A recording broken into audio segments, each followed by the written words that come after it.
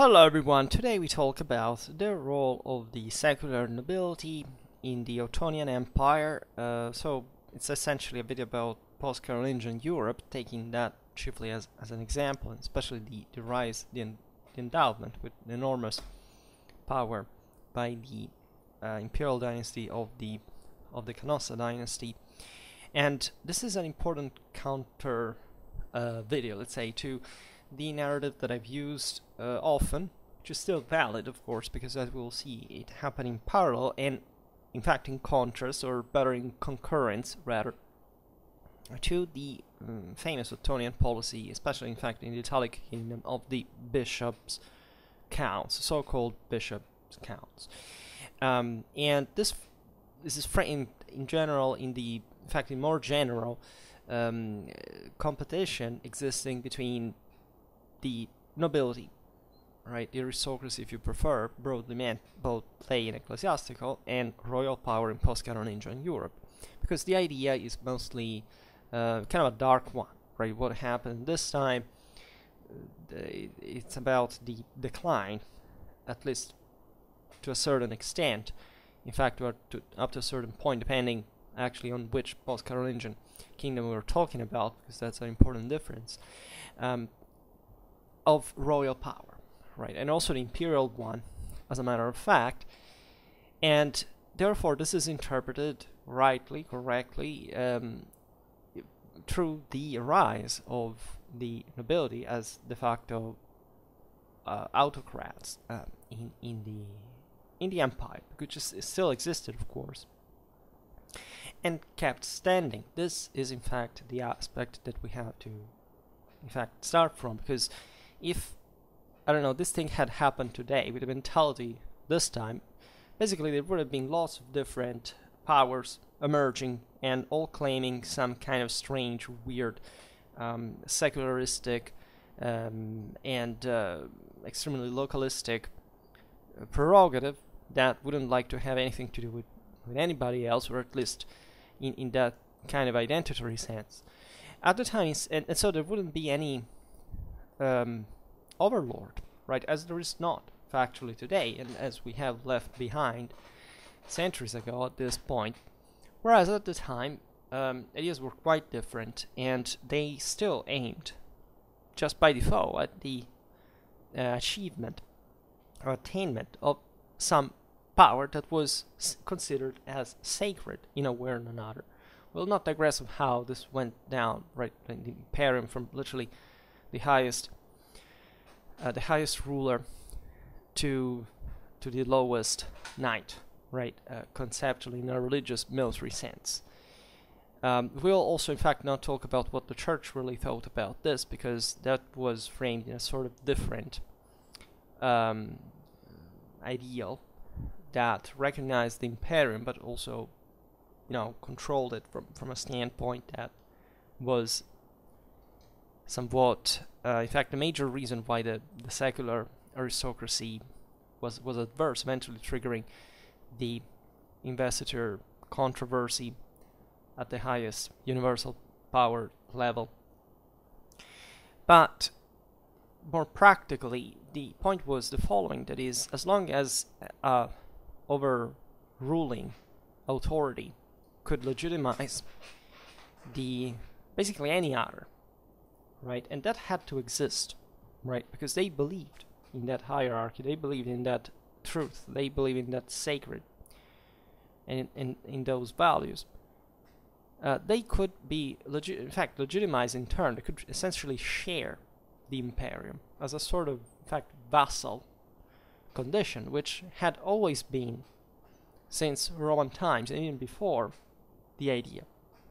Not much had really changed, independently from the narratives that we have used, especially in the last couple of centuries or so, to describe this as a sort of radically different scenario, but it factually wasn't, right? And it's obvious that the competition between secular powers and whichever they were, right, including the ones that should have been imperial properly in nature, and the lesser ones, at least namely, because some vassals could be more powerful than kings, was never aimed at the destruction one of the other, right? Preferably, of course, the trend for everyone, and this happened in scale, depending on also the relation with the sub-vassals, etc. This was true in any reality, also a clanic tribal one, right? Even the less stratified and more primitive realities was about essentially affirming your own rights, and by essentially also denying, in part, the ones of the lesser elements of the hierarchy, exactly because the hierarchy justified that. And so it was towards the highest one that was criticized, and somebody had the power to overthrow it, was seen as the right one, right? So it was a ferocious competition, but that in such a fragmented reality like the post-Carolingian one couldn't but happen also through an intense cooperation of various powers backing each other. So if you pick one of these kingdoms, you say, you know, just the aristocracy was fighting against the king. This is not true. There was essentially, were essentially two parties, as always, mostly, that eventually were all composed in different ways. They could argue, etc., but direction was either towards a more, a greater concentration of power, another, you know, a greater disgregation of power. Based again on the individual perspective. The guy who fought the king because he thought he was being oppressed by it was actually oppressing those who were under him. He was trying to overthrow in the same way, right? And we cannot, in order to explain convergences and concessions that happened at the time, because the feudal system that we know was effectively settled by the recognition, the royal public recognition of some prerogatives to some lords. To postulate, say, in this case, a royal intent aimed at the damage of the seigneurial dynasties, right? And nor the other way around. Some of these dynasties needed the king as an ally, exactly to be legitimized in their power. The king needed them because they could help him bring order in an area where there was a greater concurrent power, right? Maybe the trend was, of course, countering the most powerful lords, at least in those areas that prevented royal consolidation, by backing some lesser ones, right, and trying to balance the system. Usually the order had been like that. Think about the Roman Empire, right? The emperors were essentially for the people most of the time. It was the oligarchy that was not for the people, and so as powerful as it was struggling against the concentration of imperial power and trying to keep the mob down at the same time. And this is a narrative that you rarely hear, because half of the West is fixated with the idea of tyranny and whatever that practically means, when historically, you know, the reality was often very, very different. But unfortunately, we have both that, you know, kind of a modernistic, almost kind of progressistic idea that the older order was somewhat rigged. Right? We don't understand that it was, first of all, another context, but also when you understand that there's a universal pattern there that is valid also for our days. Of course, it's about the people will have to handle it, right? And the outcome doesn't necessarily reflect a better or worse idea about the form of what it should be. It's the substance that defected at some point, as we are defecting today, right? Modernity is not wrong per se, or right per se. It's just a consequence of it. What is modernity anyhow, by the way? It's just whether we are able to handle it or not. And this is not modernity's fault, this is our fault. So it was at the time for tradition, in a way. And again, tradition and modernity, after all, are much more blurred and blended and ultimately indistinguishable than we think. It's just an approximation. In any case, it's obvious that the king would seek alliances everywhere, and many times he sanctioned with his privileges, so these were charters, right? They were local situations of in fact aristocratic altogether, could be lay or secular like preponderance that already existed de facto.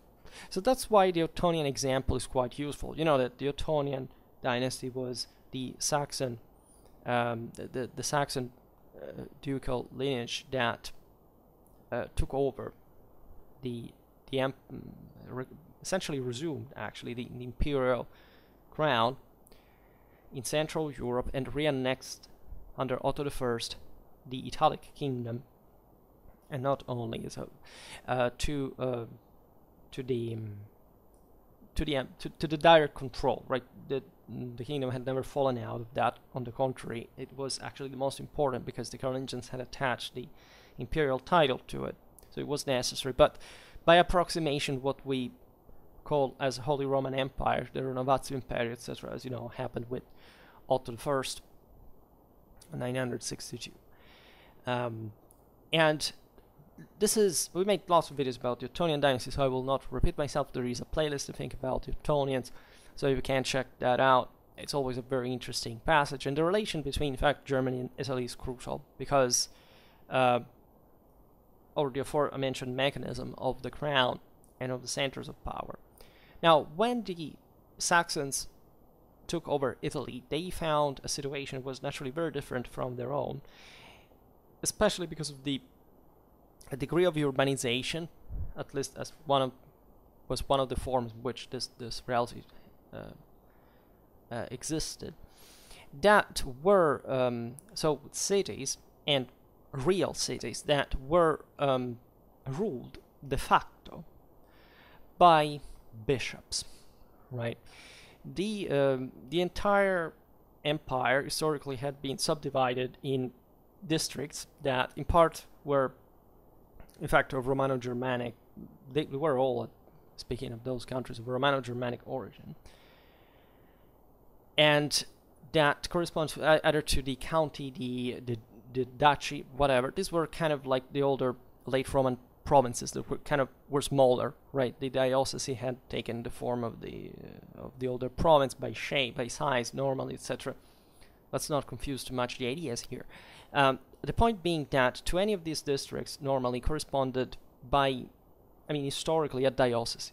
It means that since Roman times, these areas were, as you know, there was a secular government, a public government, a statal government installed in the city, and plus the Christian church had developed there accordingly. This was the Roman Catholic model. In the British Isles, you have something else, especially in Ireland, and also you find that because of the original Celtic evangelization of England, some kind of monastic bias in the flow. We have seen it recently with Anselm of Aosta and of Lanfranc of Pavia as archbishops of Canterbury. But that's another thing. In fact, compared to post-Carolingian Europe, that at the evaporation of public authority after the collapse of Carolingian Empire had unavoidably fallen entirely, practically, in the hands of the bishop. Why? Well, because the Franks in these countries, you see, speaking of the Italic kingdom, we talk about essentially the Longobard one, and there traditionally the central power was the city. Like the dukes were urbanized, they were installed there, they attended the courts, they were literate, they exercised, etc. Were kind of civilized. The Franks were something else, right? The Franks were only about war, and in order to be that, they had also a very particular, as you know, wealth, say, distribution, for which most of the actual power laid in the land. Greatest tanks of lands naturally were outside of the city, and so the Carolingian model had spread also in areas like Germany, like Italy.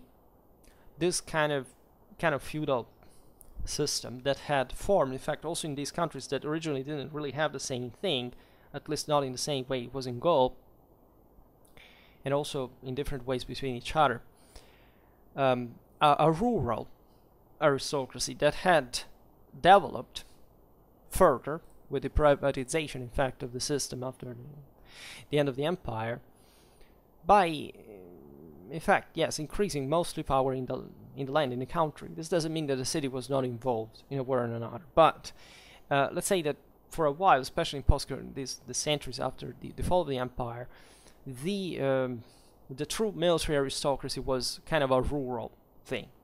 And there were comital prerogatives that were surely attached to the city, where in theory these lords should have exercised their public functions and so on, but in practice this thing had somewhat departed, or at least in some areas had never been the case,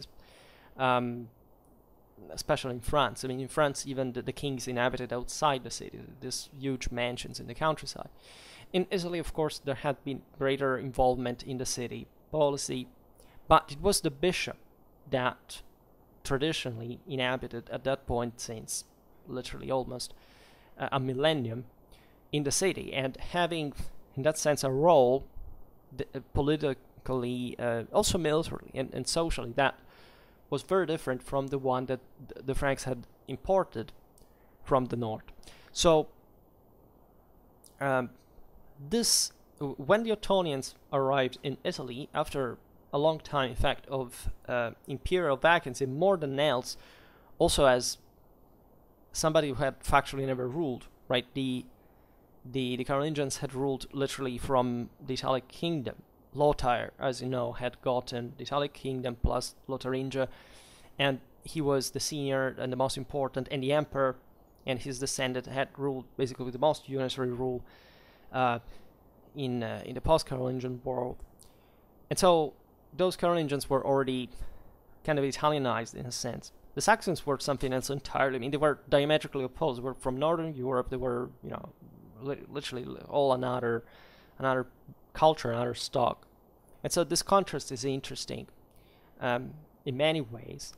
But the Ottonians quickly realized that they couldn't factually control the land if they didn't control the city. So, given that they didn't have a particular interest in, say, first of all, they never had really a very sound possibility to engineer the country from scratch, because their control of Italy was always kind of temporary, right? They would have had to come back north of the Alps. Factually, they didn't control even Germany by half. The core land of the Ottonian power was Saxony and Franconia, but if you speak of Bavaria or Thuringia, it was another thing. So, great part of the Ottonian empires we've seen as empires were, and as early powers paradoxically were very extended territorially, because they could exactly float over these local elites that for reasons of cooperation and in fact cooptation also to power would agree of this external presence, but without letting it to root too much into the local affairs. Well, the Ottonians tried to do this in Italy. They had an important impact, especially on the papacy, because they began essentially to appoint. It was the only time in the empire that popes were factually appointed by the emperor. And this would trigger all a series of reactions, including the St. Gregorian reforms. The century afterwards, that's another story. It still has to do with that, because still Rome had its own bishop, and it was basically the same thing, and there at least the emperor had to stay. Otto III, as you know, was a true Roman, right? He had both German and Byzantine blood, and he ruled from Rome, but also in his famous later letters to the Roman people, etc., you realize that keeping control of the city was quite of a problem. And so it was always a tormented relation in a way. But in a sense, the Ottonians could help, but in order to just pass through, because, there were cities that they needed literally to cross in order to reach Rome for the crowning, etc. This controlled choke points, passages, in fact, river crossings, mountain passes, and so on. So they needed to essentially negotiate with the local elite that was the episcopal one, factually, in the city. And already in this you understand how, yes, the Ottonians are very famous for this bishop-counts policy that is giving essentially comital prerogative to the bishops, in some cases, on the local district.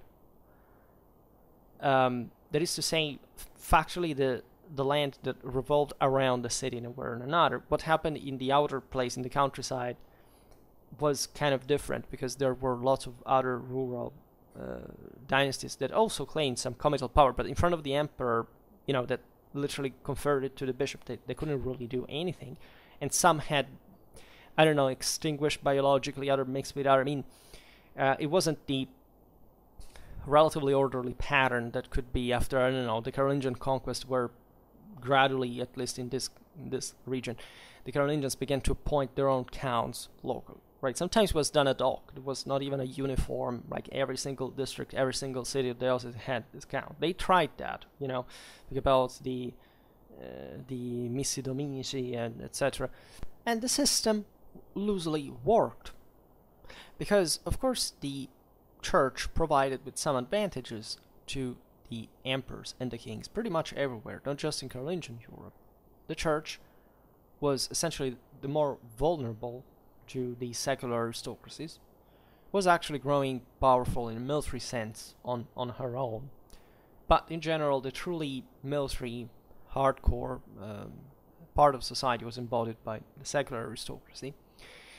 The church had some immunities that, in the lack of public order, etc., would be easily usurped by the violence of the milites, and so it stood mostly on the side of the emperor, of the king. This was normal, right? It wasn't just it wasn't just this reason. It was also, in general, the advantages that would derive from, in fact, keeping down, also within, keeping down, even, say, structuring further the same ecclesiastical hierarchy. Think about Rome with Ravenna, right? Or other centers that, say, were creating problems to both. And this, especially international universal project, was more, as we were saying before, it was rendered possible exactly because on a local basis it was much more difficult to invest, right? To create literally a state in some areas, I don't know, Germany or Italy. How?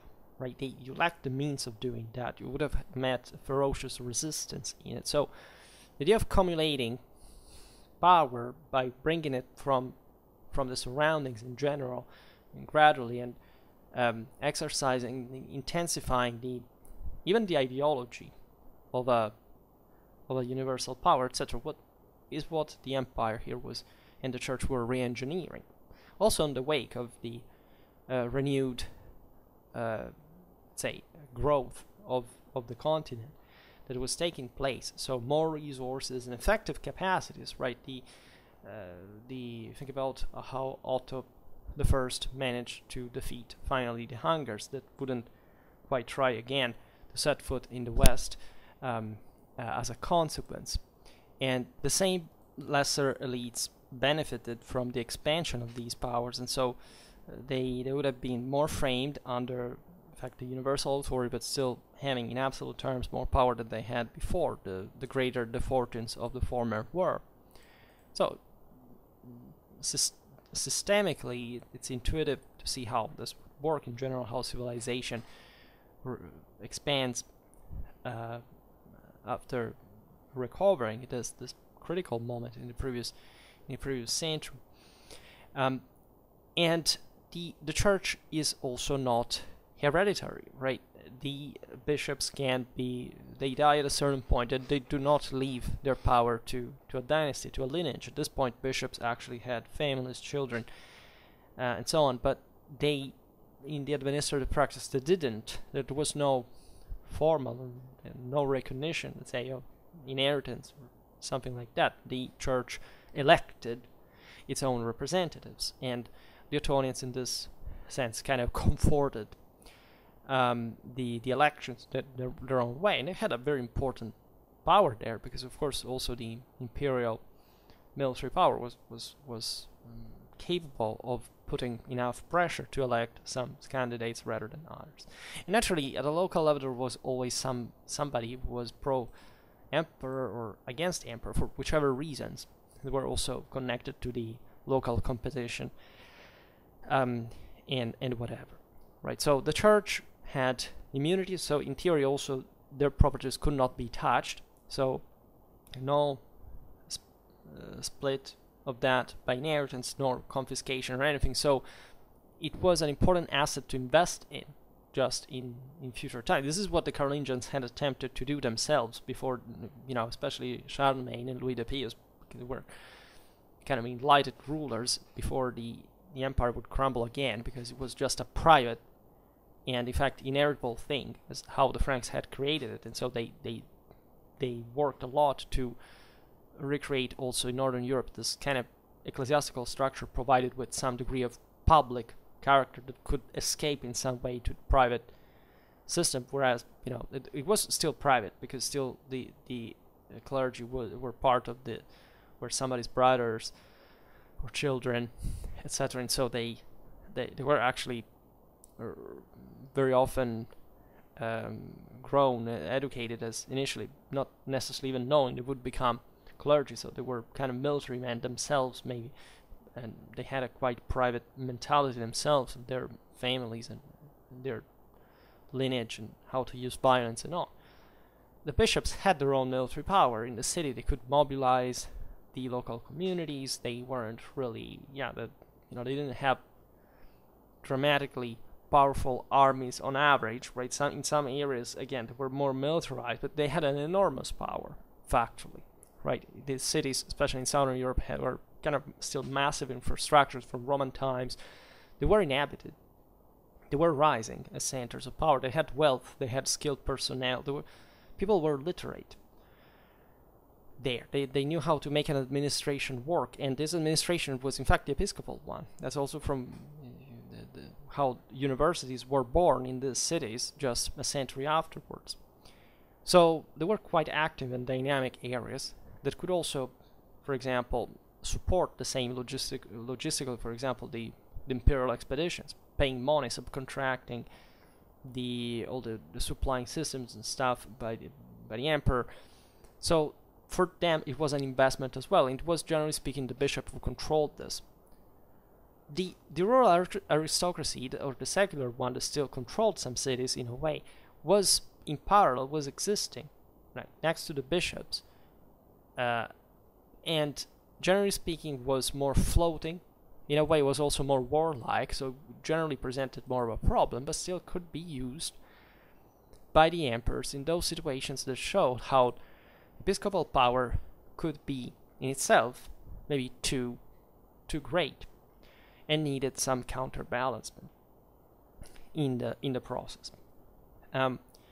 That's why here the Italic example is so important already from the time of Otto I, because there the royal power tried to stem the sphere of expansion of the same temporal power of bishops, right?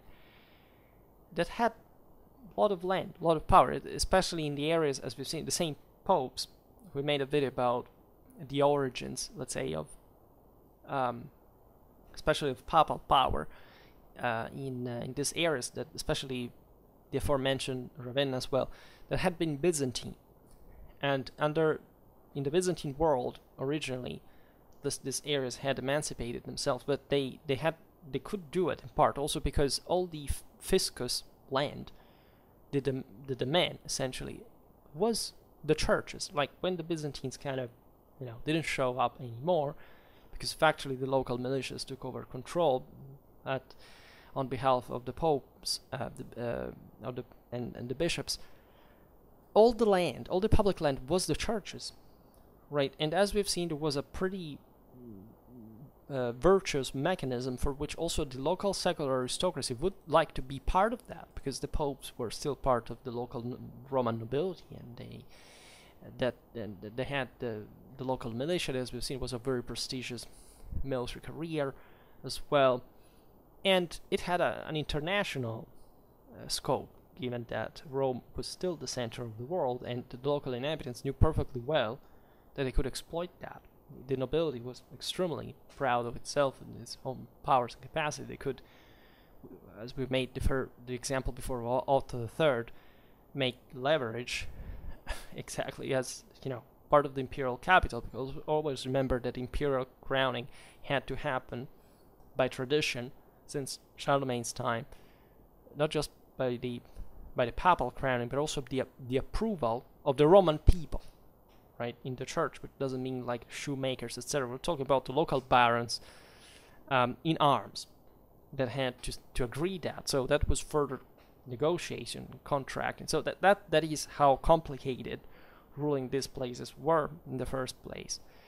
And sometimes the church could, in this sense, become too powerful. The bishops could start expanding their own influence on certain assets and prerogatives that were not really their own, or maybe that they were their own because there was really no other way but to recognize them, but they had to be countered in some way, right?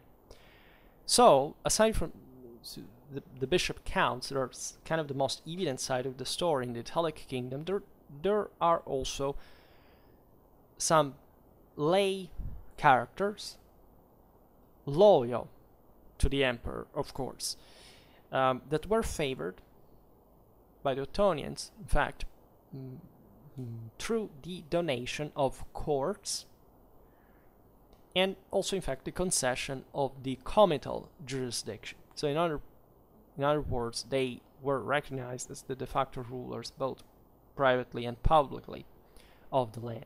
The exercise of justice, again, especially in these areas where increasing, growing again, especially in terms of assets, trade, monetary economy, were extremely remunerative. By having control on the tribunals, on the disputes, it literally meant to determine who controlled the land, how much had to be exacted from it. So, enormous power. And famously enough, by Otto I was favored, among the others, by the way, the Longobard family of the Canossa, that we mostly remember because of Matilda and investiture controversy, etc., but it was a hell of a power in the Marquisate of Tuscany that, in fact, benefited enormously in Emilia, that is just in this region just across the Apennine in north of Tuscany. That, by the way, had an immense strategic significance for the Raumfahrt, the imperial expeditions to Rome, because the Canossa controlled some of the most important river crossings in the Po Valley, some locks, some bridges that were necessary up to almost, in fact, the Adige Valley that descended from Germany, for the crossing, in fact, the imperial expedition from Germany to Rome, right, on imperial road. So that is an incredibly and clamorously macroscopic example of a lay power that was reinforced dramatically. It would remain, in fact, traditionally kind of pro-imperial, in spite of the fact that it would also in part side with the popes for political reasons at some point. And this enormous power would also famously remain, in fact, as an object of content at the biological extinction of the Canossa, because both the emperor and the pope would claim this enormous stretch of land in central northern Italy as their own, right? And great part, in fact, of the investiture struggle, de facto, was also fought over this land that eventually kind of lost its own, in fact, secular compaction, because at that point the communes were rising, so that the area went fragmented, the power passed. It was the urbanized military class and the local citizenry that took over the bishop prerogatives, began to rule as city-states, as we've seen here and there very often on our channel. And so it would change, but namely, right, the authority that could legally claim control over this land was yet to be determined, right, for many reasons that were not, now we don't explain. Also, the church had since Carolingian times had always essentially demanded a recognition of the, what had been promised by the Franks, technically never respected, and it could never be attained by the church alone, of essentially control all over Italy, right? So this had to do, especially as far as the Marquisate of Tuscany was concerned, because part of the metropolitan district of Rome encompassed, in fact, encompassed part of Tuscany, southern Tuscany. It's another another issue that dated back to Longobards times, even before. That's a completely different thing. We have been naming the Canossa randomly often, and I realized we never really made a video about them. Maybe that's an idea for a new one at some point. So, as you understand, in all this process, the political game was very, very intense among the king, the powerful families, the bishops. So that the ecclesiastical powers, so first of all the bishops, especially in this area of Europe, participated rather willingly, also beyond the defense needs against the dynasts, and so actively pursuing some, autonomous, even aggressive strategies and policies, and of the needs to essentially compensate the shortcomings of the public system that were kind of the leitmotif of the 10th century, can be explained when we consider the internal force that privileged those powers and that solicited their dynamism. That is, a capacity of organization that, starting from the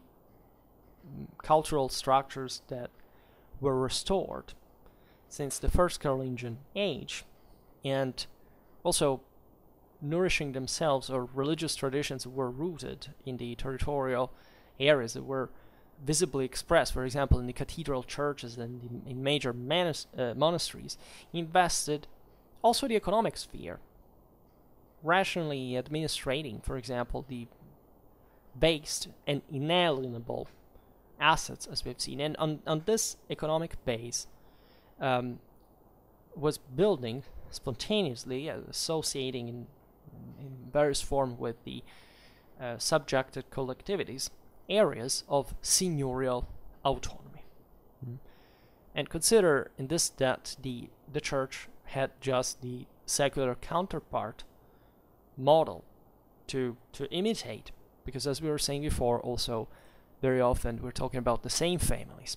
Bishops were coming from noble families themselves, so they often were also acting in concert with them. So, as you understand, there was the exploitation essentially of a public power gap.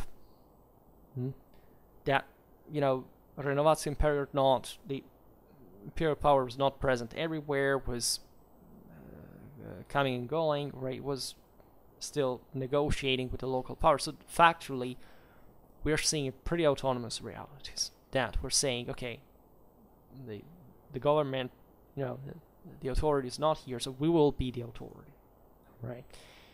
And they factually were, right? They were more often than not, because still it was kind of a basiletic order, and especially if the emperor was not there, and he often was not there because expeditions to, in this case, to the Italian kingdom happened every once in a while, were not really continuous. Well, they had always been there as the main powers.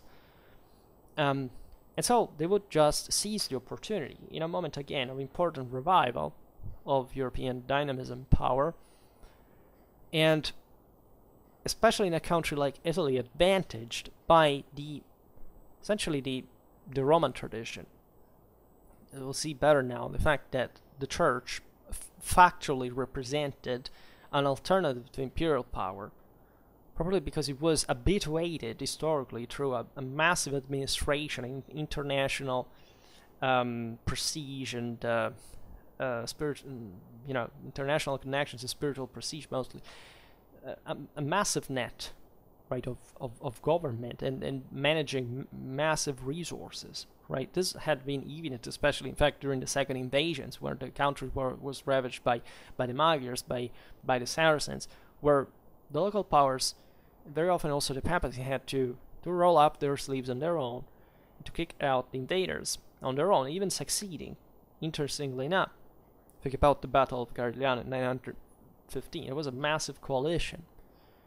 Even the Byzantines participated, but factually was hegemonized by the papacy, and some also, of course, royal help, but showing even there, if anything, you can mobilize troops, you can command them, you can successfully employ them from a strategical point of view.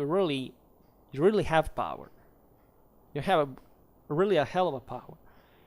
And so this was possible again because of this kind of still leaving veins of that older public system of Roman origin in some way that had maintained itself, and that was controlled now by these local lords, lay, ecclesiastical, alike, and that, especially in the ecclesiastical case, also received the support of the local populace just by default, because the bishop was the point of reference of the cities, for example. Had de facto a unitary control, right? It was it would just we think, but the lay and ecclesiastical progress were separate. Doesn't matter, right? The bishop was de facto a huge private lord in the city, and plus, he had all the advantages of being at the center of this public international net of the church that still conferred even further capacities, skills, personnel, connections, and so on. So it's obvious that the entire community would gravitate around which other power existed, right? If properly, not even a king was there very often, right? That the Italic kingdom was kind of fragmented between marquisates, duchies, etc., and even foreign counties intervening, but not quite a king. There were multiple kings or even multiple emperors at the time. So because it was easier to reach Rome just geographically, the distance. So this power and the Saint Church would take on a seigneurial phase, unavoidably, right? So this was a process that, again, had started ever since the Church existed, easily, right? And you can trace it historically very well, and it's kind of overlooked.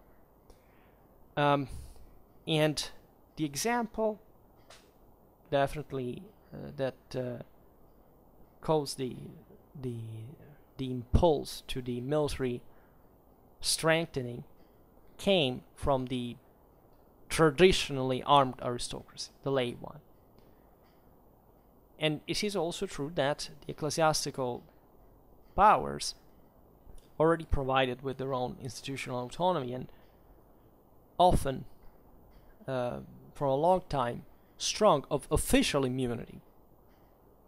Right, so that was recognized by these reactivating public lay powers, offered in turn to the lay to the lay lords the model of officially recognized and concurring seigneurial construction on the base of this peculiar landed dominion, and together with the royal public, say, order, in a way. In other words, the lay aristocracy also looked at the church and at the cities, so the same thing in a way, in order to develop its power further, right? So at the same time, as we've seen, the imperial power was working with the city, working with the bishops, also with the lay aristocracy.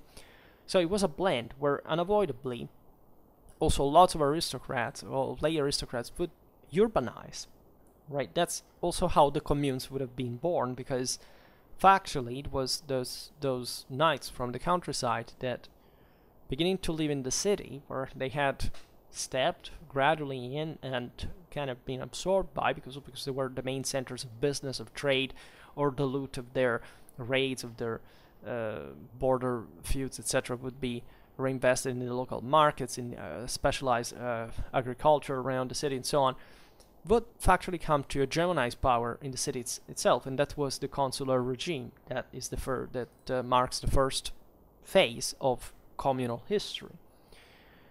So this is particularly interesting, you see, because it's a meeting point, especially in this kingdom, of of a truly public model with the private military, mostly military one, right? A public civil model with a private military one. And so, in many ways, again, there you have the equation again of the Italian communes later on, right? And why there were city-states, unlike any other city in Europe, for real, and why they were also military powerful, why they waged war across their own districts with their own armies, because again, the entire community, especially in this area of Europe where the city was really controlling a bit everything, at least there was no area of the countryside that didn't really gravitate around the city, right? In France or Germany, you had literally areas that didn't see the city, right? They lived out of it. It had always been like that. It could be noblemen, it could be villages, people living literally in the woods. Here the thing was completely different, right? The country was at the center of major international trade routes, the Mediterranean, this massive also influence from other worlds, the Byzantines, the Arabs, and the Germanic world as well, was ordered in a Carolingian fashion. It had this higher degree of urbanization, this higher degree of literacy, this greater individual wealth. The thing was expanding further. So it's obvious that here the entire system would blend in, right, and develop further in ways that, as you see, would eventually even, surpass the ecclesiastical power itself, because the church was important, but never to the point that it managed eventually to maintain, say, a truly enterprising military power on its own, right? Like an empire or something, right? Extending, swallowing chunks of other lands, etc. No, they had important power. They had important armies, etc. But they were still a contained power. Whereas the cities eventually would take over on behalf of the same episcopal authority as communes, developing that kind of aggressiveness instead, and being at the base. Just the other days we were talking even up to the time of the signories or the regional states, right?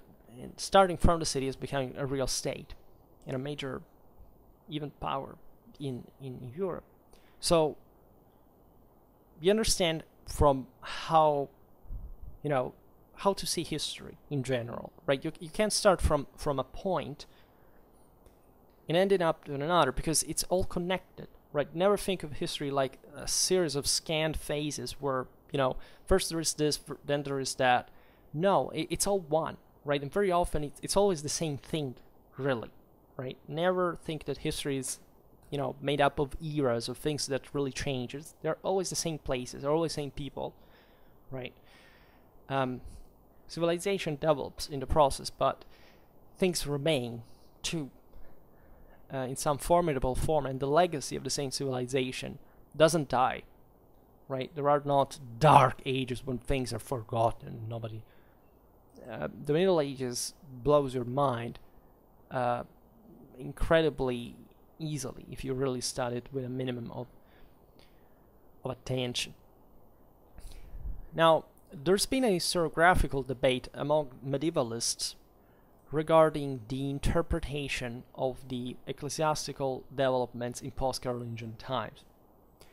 And this is a non-problem in many ways, in my opinion, because it really proceeded from the multilaterality, let's say, of the ecclesiastical influence. That, for one side, was led by a theological culture of Mediterranean origin to postulate great government apparatuses, right? So again, the Roman legacy there is not really an opinion.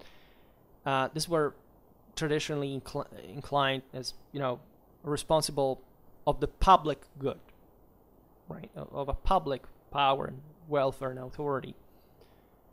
And this is why it couldn't be possible any other relation with this with the strong one that the church had with the regnum, that the sacerdotium had with the regnum, right? That's why, from Germany or from France, people had to come to Rome to be crowned, right? It's not that somebody said, oh, let's simply decide to let's say remain to have our authority connected to a power that stands, I don't know, 1,000 kilometers away. We have to cross in arms with enormous risk and expense, etc., for no reason. There was no other alternative. Hell, the Roman Empire had, was not over even half of a millennium before. There was no other possible place but to rule Europe and the Mediterranean, but from a place like Italy, fundamentally. And this is what the Holy Roman Emperor, in fact, unavoidably and intelligently always tried to achieve. For this specific reason, this started from Carolingian times, right? All the imitation of the Roman papal administrative cultural structures, it was unavoidable. You couldn't. This is what they lacked. They had always lacked a public power, something that was big, like a state, something north of the Alps, and nobody had ever seen that. And that's why things like the Carolingian Empire collapsed, because they were entirely private enterprises, right? That once they overly expanded, they had no other thing to rest on together but collapsing. So this in part created some other important legacy in Western identity, etc. So it's not just this aspect, right? But there is definitely a strong legacy in that regard that is constantly overlooked, because again, the especially Southern European history is disgustingly overlooked in popular culture when it comes to the Middle Ages, right? We basically switch the interest, right? The first thing you think about medieval times, the Vikings, you should be thinking about things like the papacy rather, because those were the things that really mattered exponentially, macroscopically more than any other kind of, it could be a temporary phenomenon of piracy and an incipient statal formation in the north of Europe. In Southern Europe, the system was dramatically more advanced by a scale that, again, nobody cares, because it's too complex to understand, right? Too much effort, too much, again, let not make me digress in general how people get interested in the Middle Ages, because it's utterly disgusting in the first place, but just it's fair to assess that a good 95% of all of popular appreciation for medieval history is complete and utter garbage. Basically, it has not even a single minimal historical value whatsoever. It's just an idea of, what, I don't know, it stems from movies, from video games. It has nothing to do with an historical culture. And this culture is the hardcore, universal backbone of Western identity and moral superiority. And this is what, again, has been deprived from us, also because of the massive damage, the destruction, the iconoclasm that we have made of basically any trace of sacred, of universality that has been just, insulted and derided, etc., by the chthonic Pelagian masses that have taken over in their individual inferiority to bring to the childish illusion that somebody's opinion must forcibly have any value. These are not matters of personal opinion, right? We have to recover what is the truth, and historically speaking, we cannot really do it otherwise but like this. So again, if you're not prone to accept medieval history in these terms, stop studying it, right? Because even if you go on, and you have been going on, and I know people have gone on for a lifetime, and still haven't gotten this elementary, these things you can assume from simple medieval history manuals, right? If you again do not achieve that, do not attain that, what is the chance that are you going even to get anywhere by scale in terms of even a remote medieval knowledge?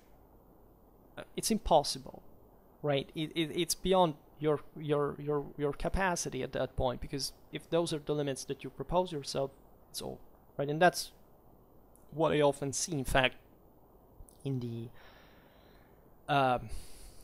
even in just in the topics that the subjects that people are interested in my videos. It's basically ethno-nationalism. So essentially a leftistic revolutionary ideology of the 19th century that came on the fore exactly after European tradition was destroyed, and people today exchange for tradition because, again, they have not even a glimpse of literacy in terms of what moral values fundamentally are. Just you see them, how people live normally, and what they get interested in. And I must say, it is painful because, like, you know what's my background, right, professionally. So you can imagine for somebody who studies all that time these things, how frustrating it is that there's no response, right? Maybe, I know, if only one person has gotten this point, I'm happy about it, and it's worth it. But that I know that person potentially may be enough, but practically will not be enough, right? So sometimes maybe not even my work will be enough. But I will always be here to explain these things, if I can, because I still hope that by overloading the internet with this stuff, somebody at some point will understand more, and there will be something more systematic and structural to start from, really thinking what's the worth of humanity. Not abstractly, but literally talking about you personally. I mean, you that you're listening. Because you may not have any idea of that, as most people, not even myself, had an idea at some point. But we're really living in very dark times. Like in very dark times where every single thing that is said is fundamentally misunderstood, manipulated, practically, it's all a conspiracy theory about everything forever.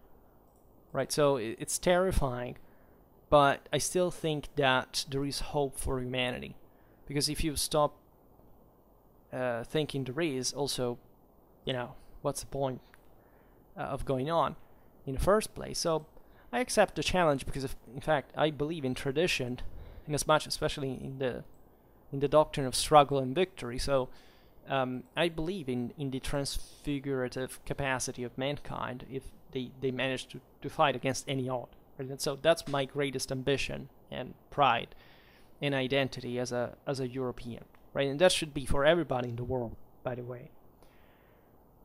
But again, at this point, studying it from this specific history, it's the only option we have, because not necessarily anywhere else in the world we have the same type of material and method and background and mindset to study them from. You cannot call a Chinese to explain these things. It's impossible. They lack the cultural tools to do that. They've been completely deprived even further, and they've been engineered further to properly annihilate any form of understanding about these issues. I mean, in China, people are grown without properly being, aware of the existence of, historically, of something like religion. So imagine the nightmares. It's like, Satan's, like it's hell on earth, right? And not surprisingly, we're still talking about, at least formally, a communist country that, of course, couldn't achieve what actually the even so impressive thing that it does, if it wasn't actually something more capitalistic, because communism is the denial of any possible human form. But in any case, that's still a way to control them and to properly deprive them of any interpretational tool of reality. Without history, that's the only possibility, right? So study history. I mean, seriously. Not bullshit on the internet, not even listening to my videos, because this can help you as a guide, because of course I know that what I'm saying here is probably what you will never find on the internet ever. But, and I'm aware of that, and I'm telling you, not because I think I say particularly good stuff compared to my standards, but because I know that there is not out there. I checked that, right? And there is no trace of anybody really showing any effort to do and talk about this, and also to watch them, by the way. And I'm sure this is the, even by the title, the boring one that you don't want to listen. Whereas if I make, again, something about some people of the migration era, you get triple view, you give me triple views, and that's frustrating, again, for this reason, because these are simply more complex things to understand. So if you're not interested, chances are it's because you're not really capable, in other words, you're not intelligent enough to understand them, right? And it's really about the willingness. It's not that you can't, because you always can. Everybody can. But that's the problem of lack of intelligence. It's not to say stupidity, that is properly denying your value as a human being to understand things that are more important. And so what do you live for? Again, that's what they want you to transform you in. I'm here to say, wake up, right? Because nobody's gonna really give you anything in this world, so for free. So somebody who spends at least a long time asking you just some ad, just by the way, because YouTube imposed their own, so I tried to cash myself in exchange, and I wasn't doing it, as you know, at the beginning, and I didn't want to. Well, you could exploit. It's like it is a sort of gift, a sort of, at least. It only depends on what use you can make of that. And at the same time, to conclude on the, say, of the ecclesiastical advantages and backbone in here, is that there's not just a civil, public tradition of Roman origin that makes the magic here, and had already made the magic in properly establishing Rome as the morally superior, the spiritually superior, and the unchallenged center of the West, even before the Gregorian reforms during the early Middle Ages, because of its immense prestige and international connections and cooperations, because these were not imposed by anybody. They were freely enjoyed by the Franks, by the Anglo-Saxons. The achievements of the Church of Rome were immense in the history of civilization, and I'm surprised also, again, to see so much interest for politics that I'm not talking about the Vikings in that instance. I was really thinking about something else, but I will not say that, because it seems... No, I'm actually thinking about the Byzantines. I can't tell that, right? That's another thing. Every time I make Byzantine history, people click on it. That's a bias that developed in the 10s of the 21st century, stemming from... Let's talk about it. It's medieval Total War II mods, right? People discovered that the Byzantine Empire existed for some reason. They made it. I don't know for which reason. The hardcore symbol of, tradition, resistance, whatever. But, do you have any idea of what actually, even in an anti-kind of Latin Germanic sense, by a certain degree? And there are different, everybody has their own idea regarding these things. But I see that, nobody wants to see the papal content. Everybody was in the Byzantine one. Why? Right? That's pretty bizarre to me. From a doctoral standpoint in medieval history, as I teach, even at this point, to properly, it's a meme, right? It's a meme culture. Again, it has, as I was saying before, it has nothing to do with history. It's properly actually a lack of historical knowledge brings to these things. You should love, you know how many videos about Byzantine history I made. And I'm not there to talk bad about that. But I'm also resizing, in part, the universal, say, accomplishments that eventually were attained, at least compared to the West, because the Byzantines did something extraordinary in their history. Enormous. Magnificent. Right? But still, again, why don't we look, stop this kind of self-criticism and defeatism and Vietnam War syndrome or whatever about ourselves, right? We had the best stuff, the best values that we shared with the Byzantines, shared with others, right? In part, it was a universal culture we shared with the Muslims as well, by some degree, of course. But no, the West is so vituperated. It's self-hatred, right? It stems from the individual failure, and therefore the rejection of everything they came from, not realizing that the problem is themselves, not the system. Don't tear down the system. Our system is the best in the world, and history proves it empirically in a incontrovertible way. What the hell are you looking at? That's my perplexity. So Rome surely had, and the churches, the various at this point, again, Rome was even not just the sole center, at least in relative terms. I mean, in absolute terms, other archbishops had important ambitions, right? Well, these were fueled by also the local religious tradition, right? This sense of almost municipalism. Again, the roots of the communes are there too, right? The enormous landed expansion, for example, the enormous estates that the church owned, and this is exactly where the royal officials and the military initiatives of the lay aristocracies were challenging the episcopal power, city power, because they saw that, look at this, make me say things, but let's say in slang, but damn, these people have kind of a proto-style thing and we can't put our hands on it, right? You start realizing also why the investiture struggle began.